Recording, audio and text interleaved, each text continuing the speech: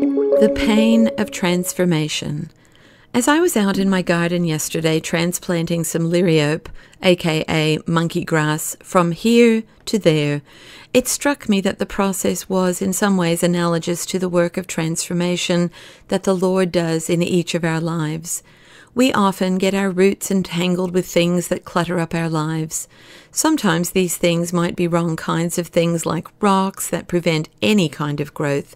But sometimes they're good things, like other plants, that we are to welcome in our lives with balance, but not to look to for identity, meaning, or purpose.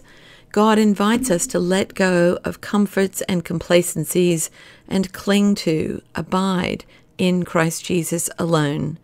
It's hard work moving a plant from here to there, even one with relatively shallow roots. There's a bit of resistance put forth by both the plant and the ground. Sometimes the pain we feel when God changes things up in our lives causes us to cry out, complain, or even attempt to resist. But without the pain of letting go, we will not be able to experience or enter into all that the Lord has for us. God invites us to surrender all that we are and all that we do to Him. He is all good, all wise, all love. Ephesians 3:20-21, the Message. God can do anything, you know, far more than you could ever imagine or guess or request in your wildest dreams. He does it not by pushing us around, but by working within us, His Spirit deeply and gently within us.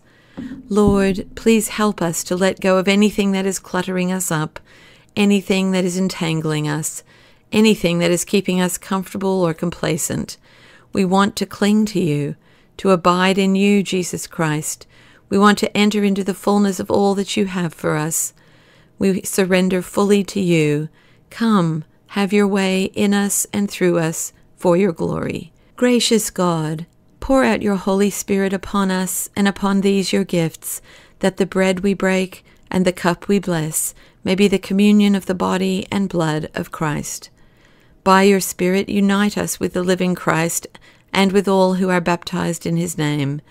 As this bread is Christ's body for us, send us out to be the body of Christ in the world. Amen.